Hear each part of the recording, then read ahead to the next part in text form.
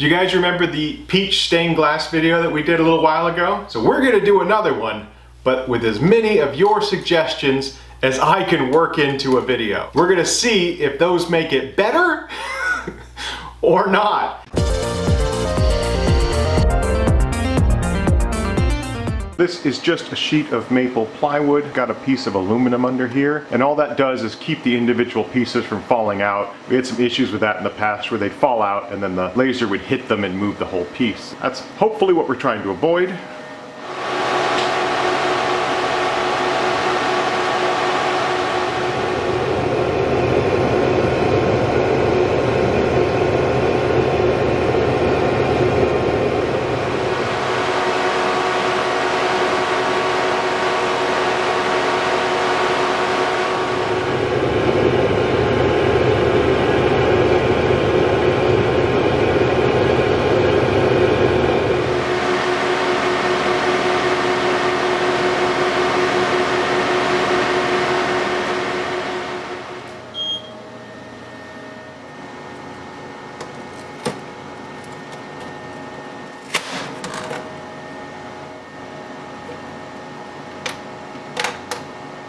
Wood, it leaves this oily sort of residue behind, and that actually sticks it down to this piece of aluminum that I've got.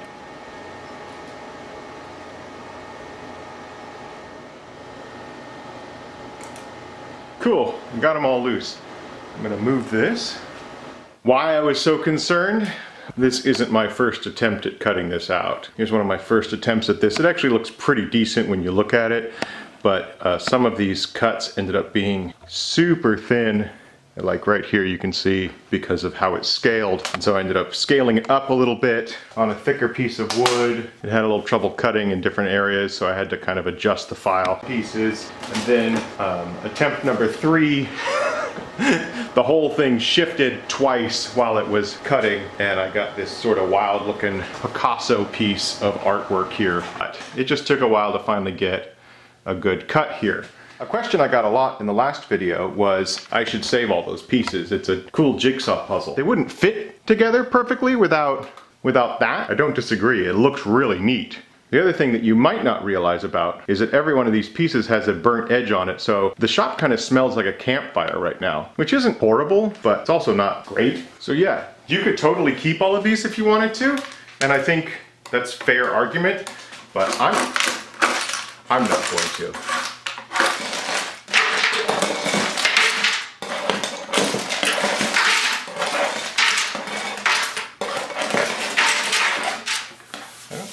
Exactly know what the material is, but I was curious if this leftover would adhere to a sheet of paper.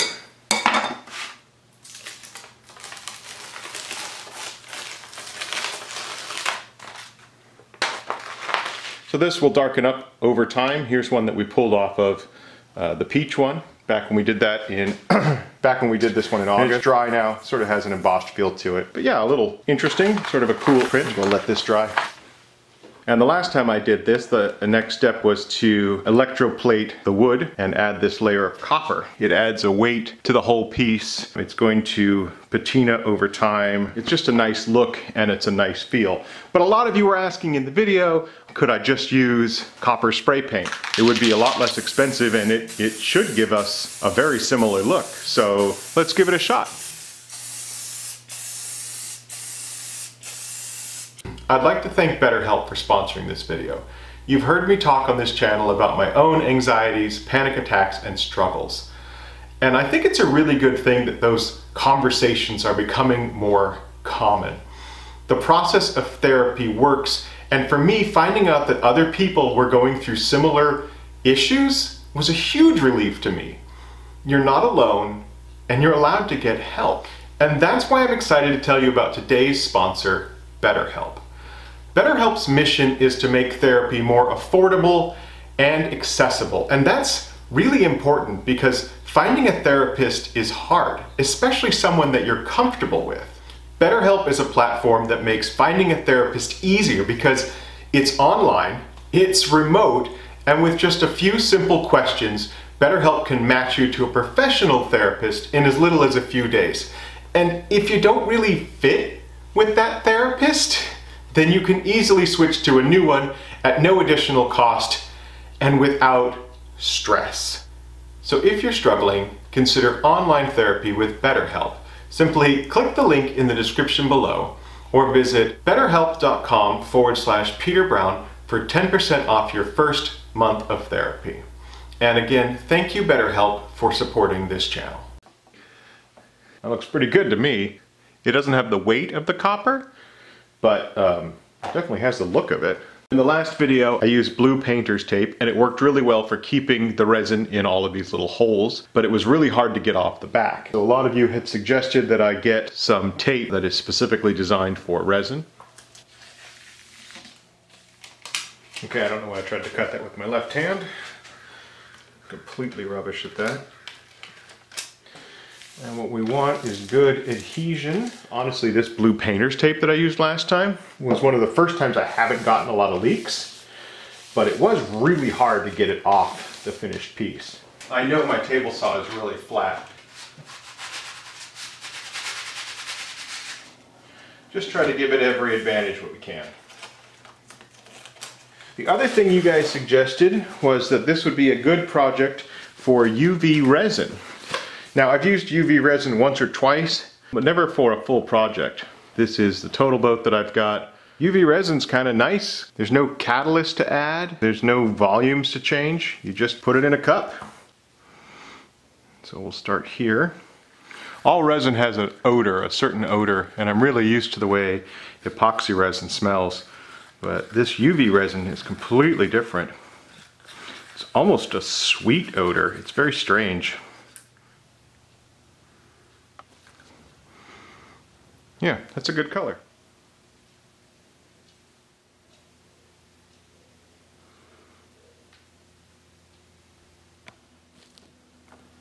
A bunch of you said to get some toothpicks for these smaller bits, and so I did.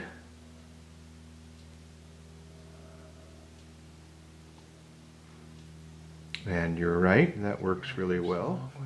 It's weird because I'm expecting a time problem, right? But the resin's not going to cure till I put a UV light on it. It's just going to sit there. I'm not used to that.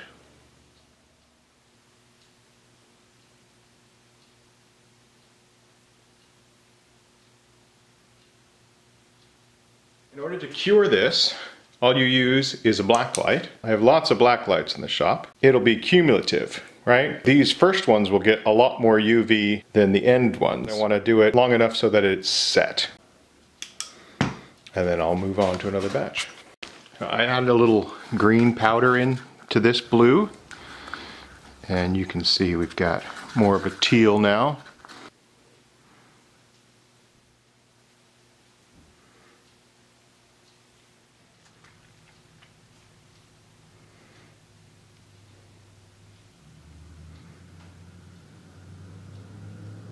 Alright, so this is my third batch of resin, and I'm continuing to use the same cup, so I continue to get different color variations. We're in the blue still. It's just a little bit of a lighter blue. Definitely a little different than this, but the same idea. And now we're looking for these sort of darker blues. Yeah, so this is now the fourth color in the same cup. The wax cup's actually holding on for dear life here. Please release me, let me go. We will use you too, you are completely useless to us. How's that? It looks pretty dark. Oh yeah. Oh yeah.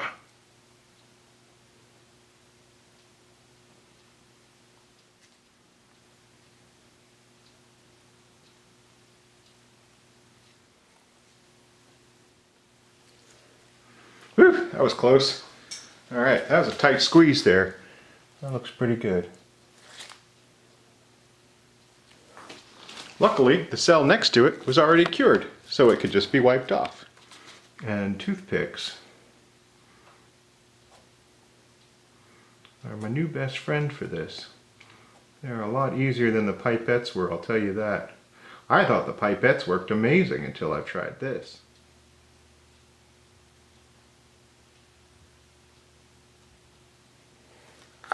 I hope you all are breathing, even though I'm not. I'm not going to breathe, but you guys can. It's completely different than the Princess Peach so far, just in the way that this is going, but I think it's going to work.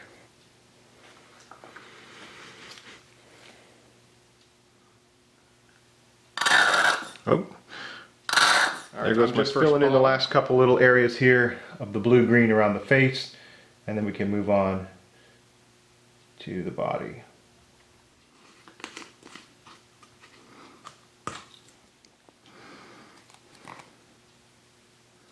Pinch of blue and some green. It's definitely a bit more green than I was going for, but it is a very pretty color, so we're going to commit to it.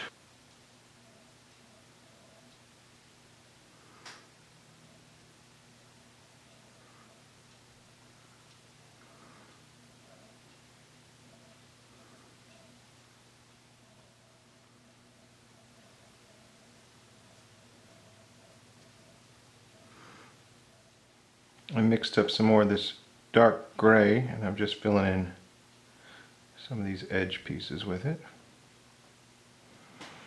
Let's hit all the dark gray areas, and then we can move on to the reds. And that's just a little too much yellow, so let's add a hint of orange to that. I think that's what we're looking for.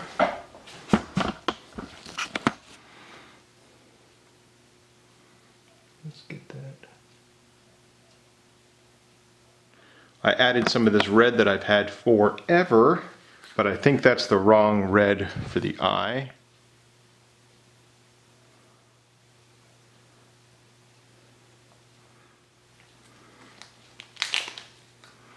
Okay, and then we'll just dirty that up a little bit with some of this Battleship Gray. There we go, a darker red there. I think that'll look really good.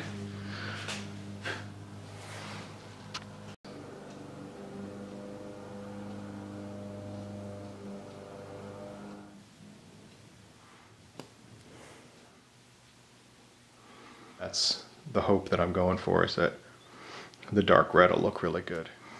That is a very dark red. Cool.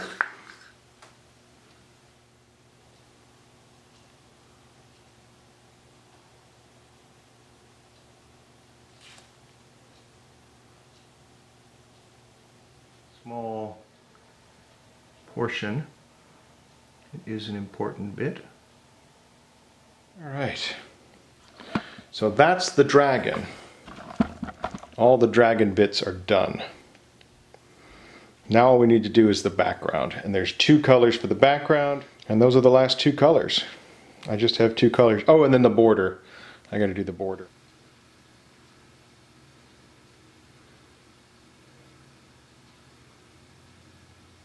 That's gonna be good.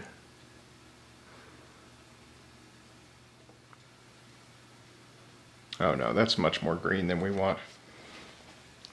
Having a little trouble with this color as well, but again, based on the colors I have in the shop, this is the closest I've come. We're just going to go with it. It's almost like a lemon cream.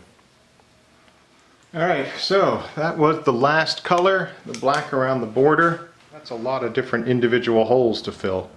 Tell you what, it looks like a dragon though. I can definitely see him. Yeah, you might not look identical, but you're pretty similar. I just came back out here, and you can see, I'm not sure what's going on, but some of these are curling up. Now it looks like it's only this one color that's doing it. It's curling up on the edges. If I look at the rest of this, I mean, all these other colors look like they're working properly. And all I used were just some basic mica powders for the colors. This is the only one that I did a different type of pigment in. It was sent to me years ago by a viewer. Used it in the past, it works great. It's a super bright white, but I mean, my best guess is the thing in that doesn't like the UV resin. I suppose if I was being honest, this sort of lemony bit was probably my least favorite, but I was selfishly happy to be done with it. Hopefully this just comes out. Yeah. Oh, they don't all come out. Drat, I hope they do.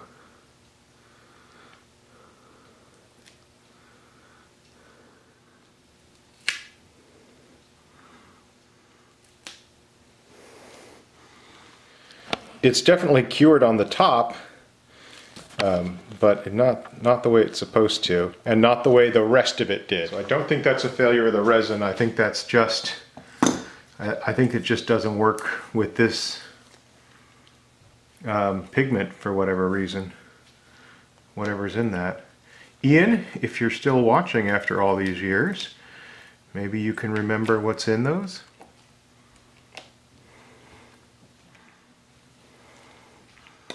What do I do? Will it all just wipe off of the bits that are already cured?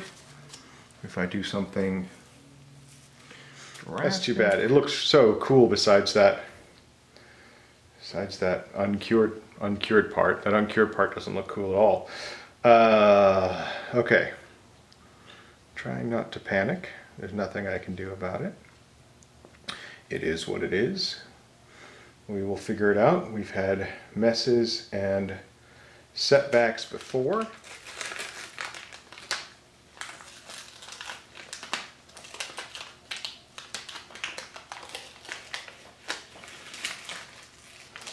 That seems like a lot of uncured resin under there. It is.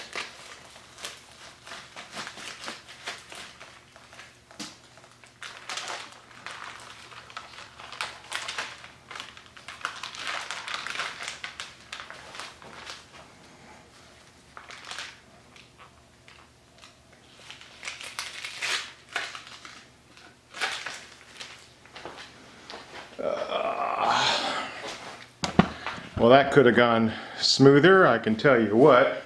That's tape worked pretty well. Evil Twins giving us the stare down. Based on what's left behind on the tape, I'd say the blue cured the best. And the red and the white areas had the hardest time. And those are both, that's funny, look at that. Both from this set of pigments that I have from probably 8 years ago. The red and the white both had the most trouble. I bet it's something in those pigments. Doesn't like UV resin. It's such a delicate piece. Oh my gosh. If Mrs. Brown was here, she'd be like, say something positive. I'm positive that I'm totally upset. Of all the pieces to fail, that's the best part to fail because it was the one that I liked the least. We can make some good out of it. I don't want to make any good out of it. I just wanted it to be done. I thought we were already done. I'm going to clean up all this and then we're going to tape it off and then I'm going to mix up a translucent color similar to that. And we're going to deviate from our template. I'm all out of the Total Boat UV resin, but it was enough to do this whole piece, which was a total of a little over 10 ounces.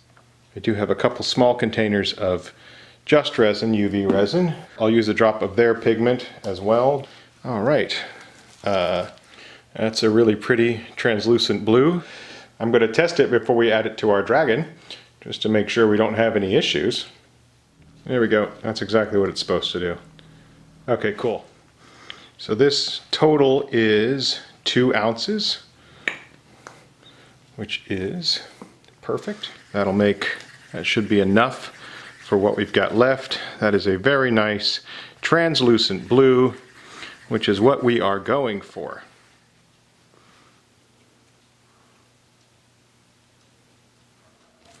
It is all filled in and there is almost nothing left in that cup. Are there any of these that are a little shallow? This one over here could use a little bit extra.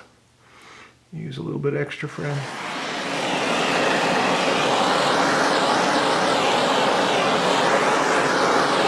Honestly, I think it's going to look better than the lemon custard thing that I had going on before.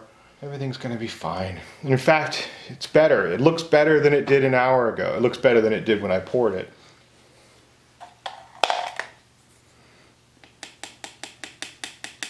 It really is amazing how quickly that happens. Resin stained glass with your suggestions. We were going along at a pretty good pace until the end there. We definitely had a handful of issues, but nothing insurmountable. I like the color scheme. I actually purchased this pattern off Etsy. It was for someone actually making stained glass, so it wasn't set up for a laser, but we got a good cut. I really like him. I think he's very cool looking. I'm really happy with that. Paint instead of the border. I think that actually works. It doesn't have the weight of the Princess Peach, and it's not as rigid. Maybe we just go to 1/4 inch plywood, and so then you'd pour a little thicker resin and you'd get a little bit more rigidity that way. And visually, I think it looks great. Second suggestion was a tape designed specifically for resin. But you saw in the video how easily this came off. And that was with me under duress without the resin even curing properly. That's a win. Oh, toothpicks! Oh my gosh, toothpicks worked amazing. Toothpicks, yes, great. UV resin, now that was my first real experience with it in a project, and I'm sure it's just my inexperience. Any suggestions you've got for me to make that process easier the next time, I would love to hear about it. I will say I left this whole piece out in the sun after I did the last pour for 30 minutes, and the red that was kind of sticky on the back cured beautifully. So a little time in the sunshine actually makes a big difference. I think it came out really cool. And there's some of these pigments even fluoresce under the black light, which I really like the way that looks too. Thank you very much for watching. If you like this video, hit subscribe, share it. That helps me out a ton. And I will catch you next time.